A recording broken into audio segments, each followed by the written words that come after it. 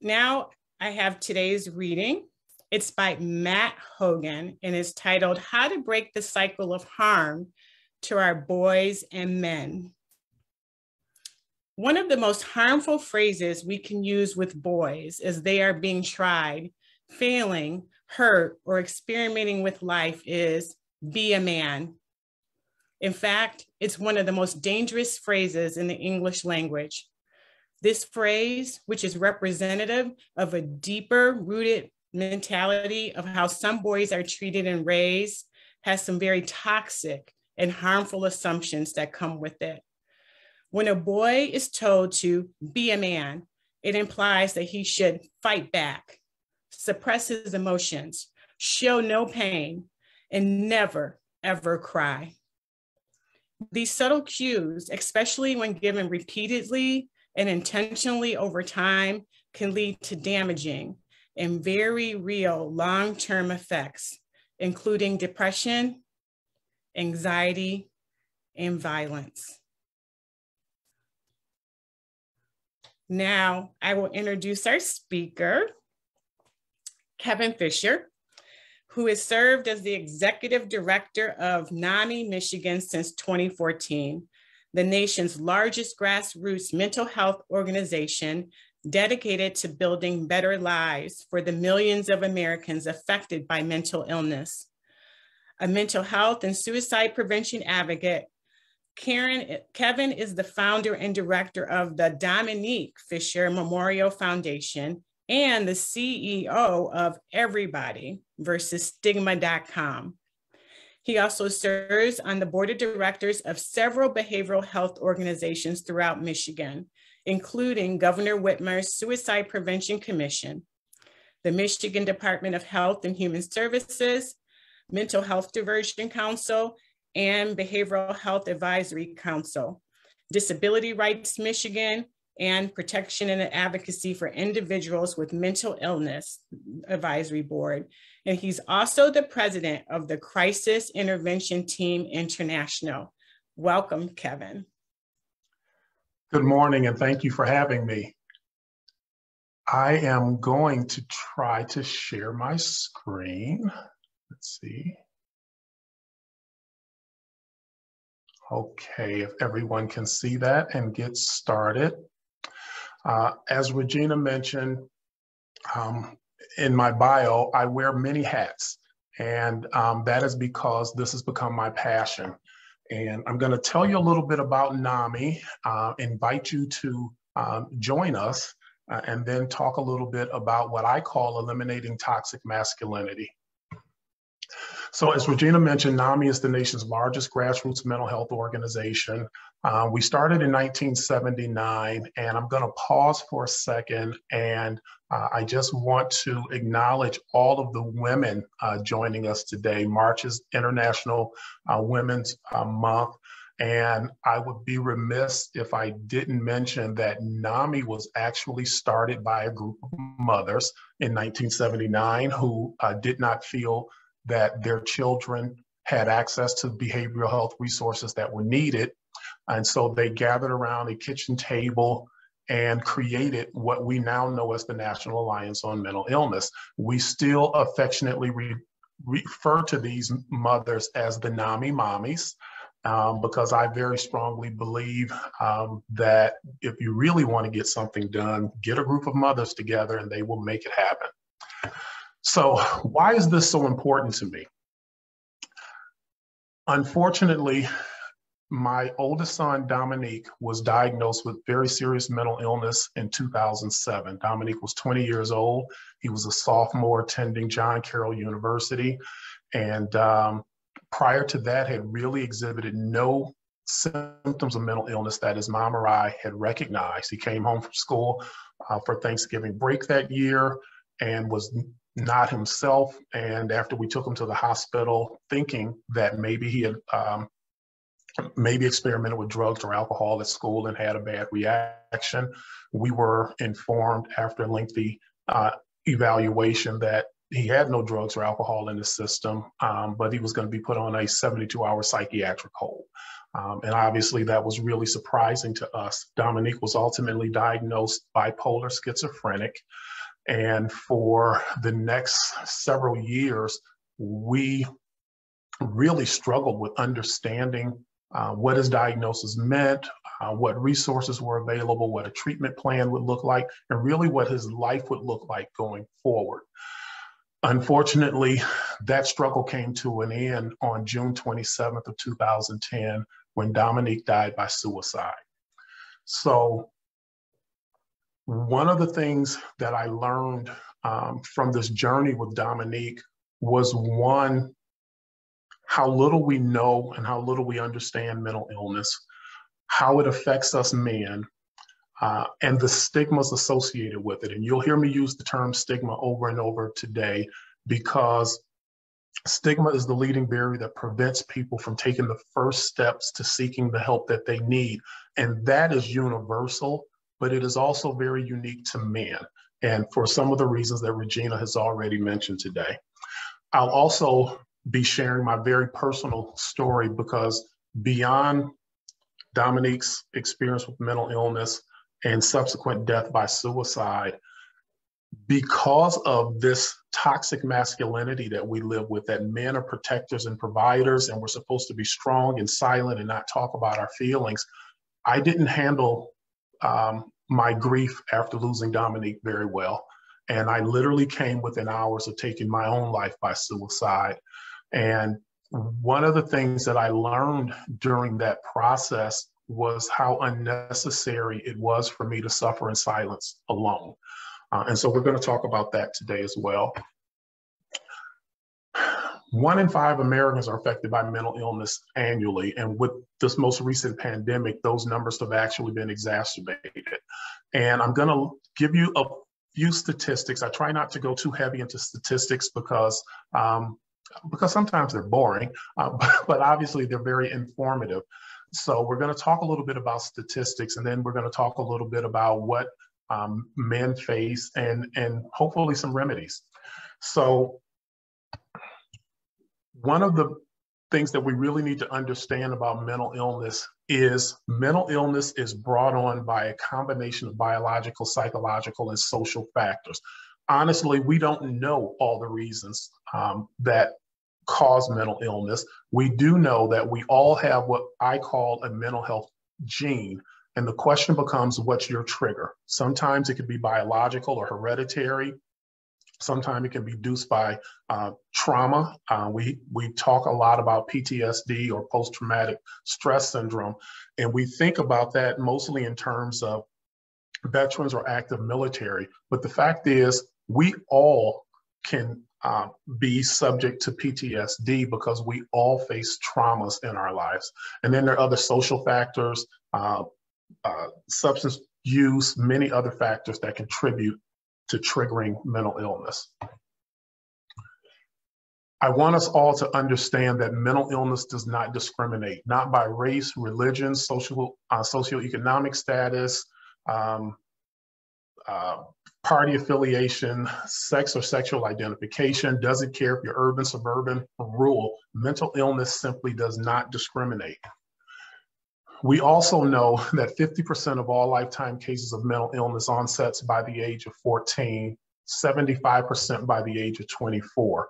This is important because it's really important for us to understand that we need to pay attention to the behavioral health of our young people, and we need to make sure that our young people understand that it's okay not to be okay. I know that sounds a little cliche to some, but it is. And that we as parents and caregivers need to listen. And when we notice something is wrong, then we should not be afraid to get a mental health evaluation any more than we would be afraid if you noticed someone was experiencing a shortness of breath. You wouldn't have any trouble taking them to an emergency room or an urgent care for an evaluation. So one of the myths we need to understand about mental illness is the fact that, or we should dispel, is the fact that mental illness is actually a medical diagnosis. It is not a personal weakness or choice. 75% of people who are affected by mental illness tell us that they've been victim of stigma. I mentioned before, I personally and NAMI as an organization believes that stigma is the leading barrier that prevents the early diagnosis and treatment that leads to better outcomes. We should think about mental illness the way we do other physical diagnoses. For example, a diagnosis of cancer that is caught at stage 1 shows better opportunity for recovery than if it's first diagnosed at stage 4. Mental illness is very similar. The earlier we diagnose and get treatment, the better the outcomes can be. I talked a little bit about mental illness does not discriminate. Well, neither does stigma. Stigma does not discriminate, but it does vary by community and culture. And yes, even by sex. And we're going to talk about that today because men and women experience stigma differently, and we address it very differently. A few last statistics that I want to share with you because it affects men more than women is 70% of the population in our juvenile justice system experience at least one mental health condition. 20% experience a serious mental illness. Many may not know that in the state of Michigan, the Wayne County Jail is considered the largest mental health treatment facility in the state. And that's not unusual in Michigan or in Detroit proper, because if you go to Ohio, it's the Cuyahoga County Jail. If you go to Illinois, it's the Cook County Jail. If you go to California, it's the Los Angeles County Jail, and so on. Somehow our jails and prison systems have become the de facto behavioral health treatment facilities. And there is nothing right about that because those jails are primarily filled with men who have mental health conditions, many of which who've not committed violent crimes or even felonies, but they fill those jails. And we need to do a better job of providing proactive treatment, eliminating the stigma so we can get people help on an outpatient basis and they not interact in our criminal justice system.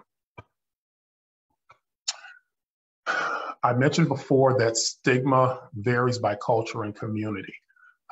In communities of color, we are far less likely to receive effective behavioral health care treatment than the general population.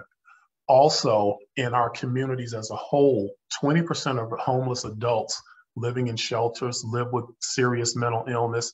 46% live with co-occurring diagnosis. So typically substance use disorder and mental illness. So when we talk about how do we alleviate the homelessness situation in the United States or hunger, we can start by addressing mental illness, which is at the root of much of that.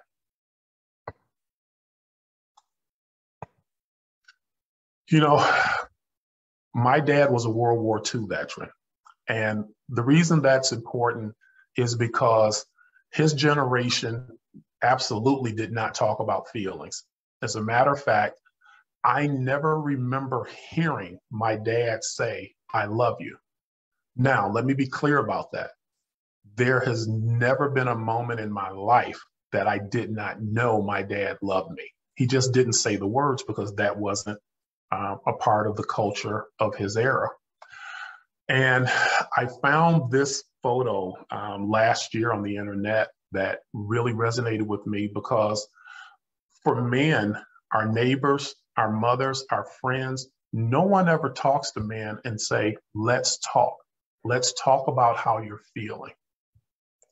And what we need to understand is that not talking and suppressing all of those emotions is not only damaging to our relationships, but it actually affects the quality of our life and our lifespan. If we don't get these emotions out, if we don't deal with mental illness or any of the other issues that we're facing because we've been taught to be strong and silent, it can literally kill us. That's why men experience higher rates of heart disease and hypertension and other chronic diseases. According to the National Wellbeing Study, and this should come as no surprise to any of us, men have a lower life satisfaction rate than women. Men are most at risk of suicide between the ages of 45 and 59. We are 73% of missing adults are men. 87% of rough sleepers are men. Men are 3 times more likely than women to become dependent on alcohol and drugs. 60%, and you can read through the statistics. Because of the stigma of this toxic masculinity, because of this man up culture that we live in, men's lives are tremendously negatively impacted. And this is something that we can change. Men are, because of a variety of factors, again, associated with this toxic masculinity, because we are to be protectors and providers. And when we're not able to do that, we tend to leave the home. And children of fatherless homes account for 63% of youth suicides, 90% of all homeless runaway youth, 85% of children that exhibit behavioral health disorders, 71% of all high school dropouts, 70% of juveniles in state-operated institutions, which are typically foster care and the juvenile justice system, 75% of adolescent patients with substance use centers, and even 75% of rapists who are motivated by displaced anger. So we have a tremendous impact on our families, and our behavioral health well-being impacts that significantly. Depression is the largest cause of suicide in the world. Depression is one of the top mental illnesses in the nation, and that includes men. And men's depression is most unlikely to go undiagnosed. One, because we are least likely to raise our hand and say that we need help. We're least likely to submit to a mental health evaluation or treatment. Suicide is the second leading cause of death in the United States in the general population for anyone between the ages of 10 and 34. It is the 7th leading cause of death for men overall. And while generally men account for 75% of all deaths by suicide, even though women attempt suicide at 2 to 3 times a rate more than men. And the reason for that difference is because men tend to use more lethal methods when attempting suicide. Unfortunately, however, in the last 5 or 6 years, we've noticed that women are starting to close the gap. So I don't want the statistic or the numbers to be misleading, because we're very concerned, particularly about teenage girls now. Common barriers to seeking treatment include the importance of family privacy. We don't want our friends, co-workers, even the people we worship with at church to know that we're experiencing mental health challenges. And so, again, that's one of the factors that prevent us from seeking the help that we need. Concerns about stigma, concerns about taking medication, not having appropriate information about services, providers, treatment programs that are available in our communities significantly impact. And then once we are willing to seek help, any dehumanizing treatment during that process will prevent you from seeking help. Again, we know that we men struggle with talking about what we're experiencing. And so when you're willing to face that challenge, and when you go for treatment, or if you confide in a friend or a loved one, and your concerns are displaced, as Regina mentioned earlier, if we again say, man up, be a man, that continues to deflate us and prevent us from seeking help and ever raising it again. When a person is experiencing a mental health challenge, it is essential that we receive quality and culturally competent care. And culturally competent care is something that, since the pandemic over the last 2 years, has come up over and over again. And I want to pause here and caution us to understand that while, yes, it would be great to receive care from, and for me, for example, from an African-American male behavioral health care provider, the fact that a provider may not look like me, may not be African-American, may not be male, should not prevent me from seeking care. There is a tremendous shortage of behavioral health professionals in the United States. And so again, while it would be nice if we had access to exactly what we wanted, or at least what we think we want and need, we shouldn't let that deter us from seeking help when we need it, because it can, again, improve the quality of our lives, and in many cases, save lives. It's also important to know what to look for when we're seeking or receiving services from a behavioral health care professional or any medical professional.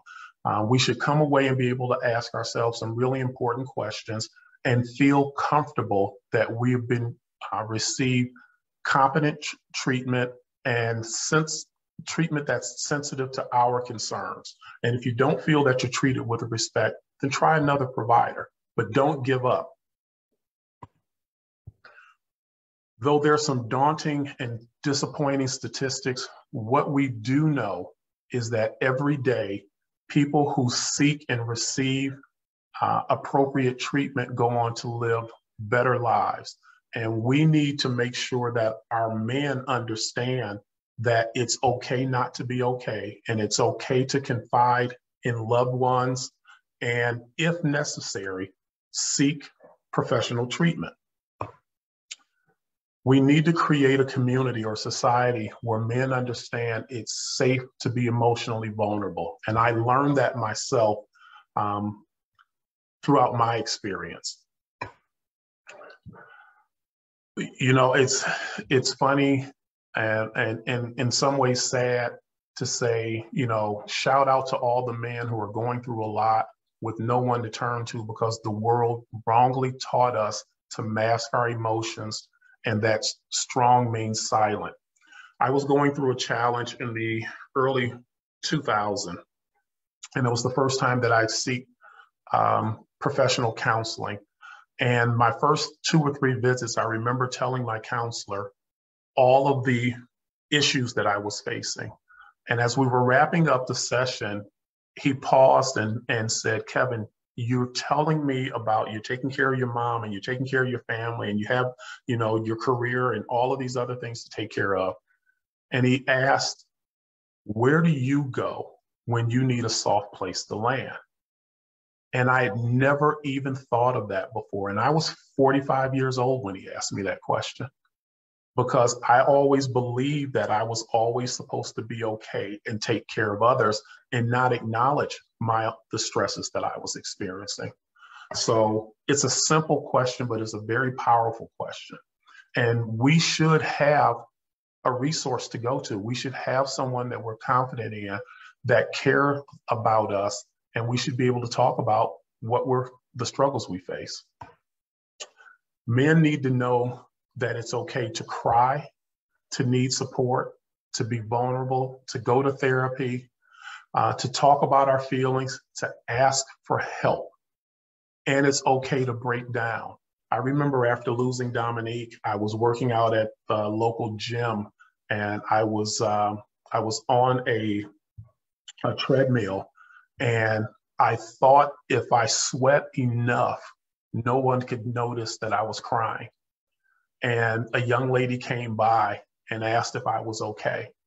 And some other patrons there who knew I'd lost my son came by because she was really concerned, and they said, it's okay.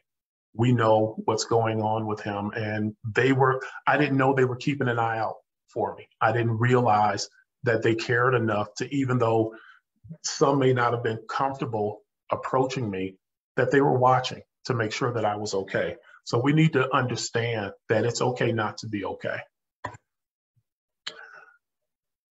I am a very strong believer in faith plus. I believe faith is a part of our recovery. I believe spirituality is a part of that.